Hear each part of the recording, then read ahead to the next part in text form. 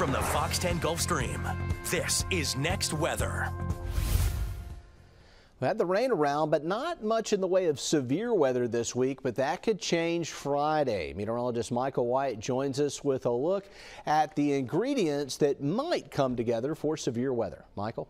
Hey, Jason. Yeah, we've made it through the last couple of days without any major severe weather problems. Even though it's been gloomy, we've had rain. Monday night, it poured almost the entire night. We did get some much-needed rain. We've been needing that for the fire danger. But the question is, do we get a severe weather threat? March and April are the core of the spring tornado season, and so far we've been okay. But Friday, that could change. Friday, we have what's known as a Day 4 severe weather risk zone issued. Day 1 is considered today. So if Day 1 is Tuesday, Day 2 Wednesday, Thursday Day 3, Day 4 is Friday. So there's only two real risk zones, a yellow and an orange. You have probabilities of 15 to 29% and then 30 or above. But don't let the percentages really fool you, because if you look close at that box, this is probability of severe weather within 25 miles of a given point. And if you think of any point on the map and think about 25 miles away from that point, that percentage ends up being pretty decent. So if there's a severe weather risk zone that far out, we always have to pay attention to it.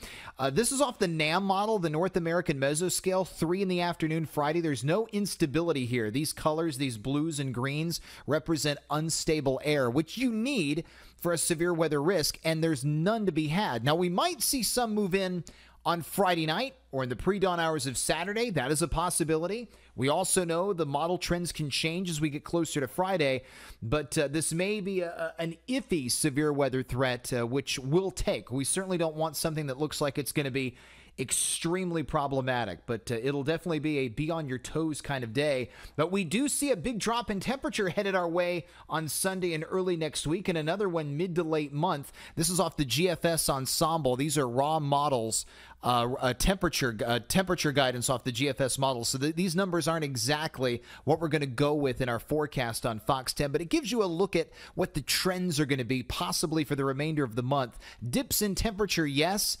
Signs of another freeze, no.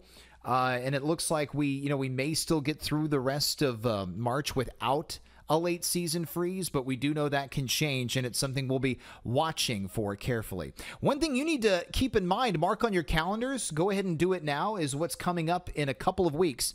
Not this Saturday, but next Saturday, Saturday the 16th. At 10 to 2 at the grounds in West Mobile. It's going to be Touch a Truck, and this is on the Rapahope.org website. The reason why we're promoting this is because the Fox 10 Storm Tracker vehicle is going to be there, and the kids had so much fun touching this thing last year. It's going to be there again this year, and it's so fun getting to see the looks on the kids' faces, seeing all the weather equipment. The admission is $20 per vehicle at the event, so you got to have cash on hand. No online tickets available. And we'll be talking a lot more about it as we get closer toward a week from Saturday. And then I think the Saturday after that, we have a Cajun cook-off. So a lot of activities going on where the Fox 10 Storm Tracker team will be involved. I'll be on Good Day Gulf Coast tomorrow. We should finally have a dry day, which is going to be nice.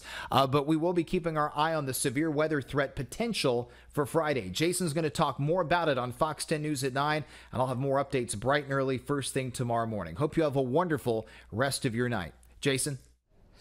All right, well, springtime warmth is here, and will we get one last little taste of winter? A lot of times that happens. Meteorologist Matt Barentine breaks down the possibilities. Matt?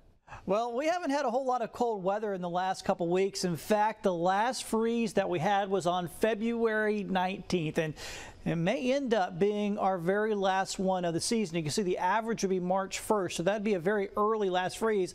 And you compare it to the last several years, it'd be the earliest in the last 5 years. Now let's take a look at the long-range forecast, and folks, I just don't see it in the next 10 days. This will take us pretty deep into March, about halfway through, with no real chance at seeing another freeze. In fact, I don't think we drop much below the mid-40s, and I've been keeping an eye on even longer range models for 2 weeks and beyond. and I just don't see another freeze happening. So if that ends up being the last freeze here on the February 19th, it won't be the earliest ever. In fact, the earliest back in this winter of 1906, 1907, there wasn't even a freeze after the new year there of 1907. They had their last one on Christmas morning of that season. Now, the latest, this does give us some pause that it could possibly still happen. We've had a freeze as late as April 5th. That happened back in 1987. That would be beyond Easter this year, which will be on March 31st. So we'll have to kind of wait and see. But for now, it looks like we may have already seen our last freeze as we continue to move into spring-like temperatures. In Mobile, Matt Barentine, Fox 10 News. All right, here's that 7-day forecast, and like Matt said, no freezes coming anytime soon.